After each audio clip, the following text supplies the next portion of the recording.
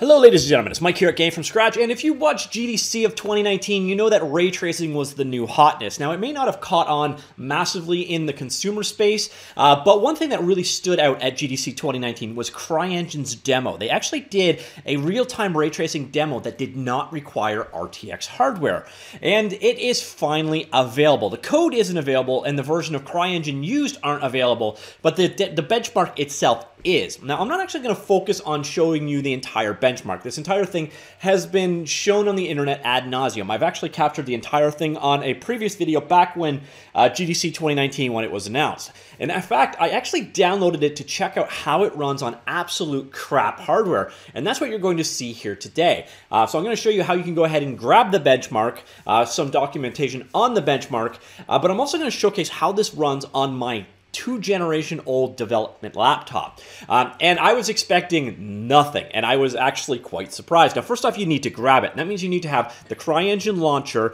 and a Cryengine account if you don't already have that. If you do have these things, do be aware it's also a 4 gig download and 5.5 gigs when it's extracted, and it is literally just an executable benchmark. But you can get an idea of how ray tracing without ray tracing hardware can run on your machine. So once you've grabbed it, go ahead, download it accordingly, and then you will find it in the Cryengine Launcher. In the Cryengine Launcher, go to the Libraries tab, and you will find it right here. Now, in this particular case, you will notice that it says launching, and that's because it is already run. Now, once again, this is not the full project. This is just the benchmark to run on your machine to see how your machine would perform. And here it actually is. So I'm just showcasing this at a non-great resolution, but at ultra ray trace settings. The most important thing to be aware of here is, again, this machine isn't great. This is an i7 5700 with a GeForce GTX 970M mobile GPU. So that is technically 2 generations out of date. Now, 2 generations ago, a 970M was quite good. But now it would be about the equivalent of a 1060 or maybe a 1650 in performance, probably quite a bit worse, to be honest. So I expected this to be appallingly bad. Now, this isn't good by any definition of the word, but this performance kind of shocked me. And I'm video recording this, so keep in mind I'm going to lose about 4 or 5 frames per second from the video capture process. When I ran it without video capture, I kind of consistently was in the 30 to 35 frames per second range. But here you see we're still skirting up. If you look at the top right-hand corner, 35, 36 frames per second, 32, 31. This is on a 2-generation-old hardware doing real-time ray tracing in software. Now, this is not in Cryengine yet. This is coming in a future version. I don't even know if it's going to be 5.7. It seems to be one of those things a generation or two out. But judging from the performance we're getting here, I'm actually kind of shocked it performs as well as it does on this old hardware. I was going to take this down and record it on my 1080, show you it, running at 60 plus frames per second or whatever, or however poorly or great it ran. But then when it actually ran quite good on this machine, I thought, hell, I should probably showcase that. Now, again, this isn't at 1080p resolution. This is not, a shining example, pun not intended. But it does show the ray tracing. This ray tracing settings, if you saw back in the graphics settings part, they are actually on Ultra. Now, I would be curious, if you guys do go ahead and download this, list out the machine you downloaded it on. You just say CPU, GPU, and RAM. Those are really the only 3 things that are really going to make a big difference on this.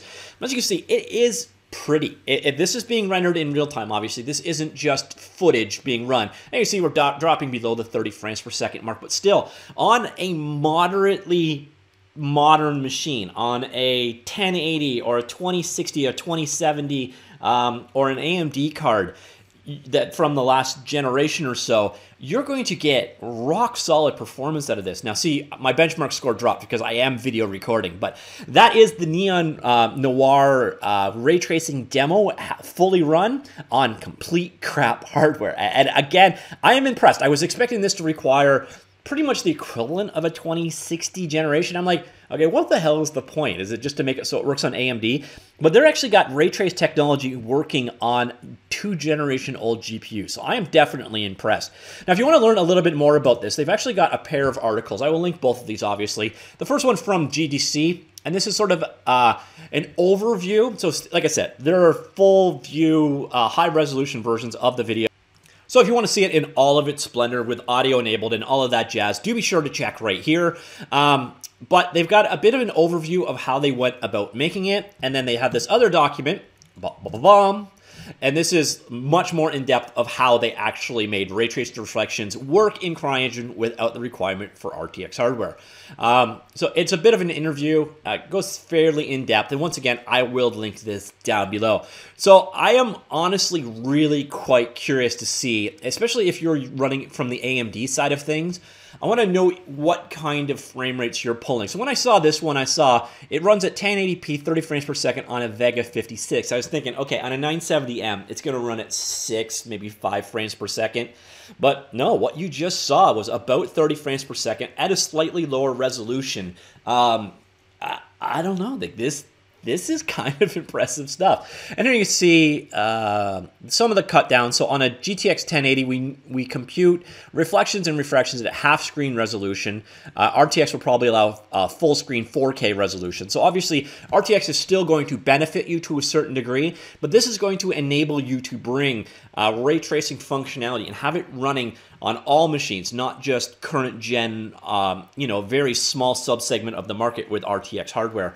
And they've done a solid job. Now, actually, Unreal Engine has something as well, but mostly that is just so that you can run Unreal Engine and do ray trace development on your non-RTX card. And I tested that out when it was early on, and it ran dog slow, which is actually a big part of why I expected this benchmark to actually run utterly like crap. So I'm actually quite impressed with what they managed to pull off here. And so again, if you want to get into the technical details of how everything worked, do be sure to check out this article. Hopefully we will start seeing this stuff come pretty soon. If you check out their roadmap, here we are. I think we are looking at 5.7, and it's under, yeah. So this is your ray tracing support, is going to be coming in the 5.7 release or spring of 2020. And then we got some stuff coming further in the future, more rendering stuff, and includes, I think, improvements to the ray tracing. But we can start playing around with this stuff in CryEngine in 5.7. And once again, you're going to be able to deploy your game to a great many more hardware, and you don't have to work on 2 parallel lighting tracks unless you're dealing with obviously mobile or something like that, in which case you're probably not using CryEngine in the first place. So I'm curious to hear what you have to say. Is this a feather in CryEngine cap, this ability to have ray tracing on non-ray trace hardware? Does it kind of make you go, maybe I should give CryEngine a check, another look?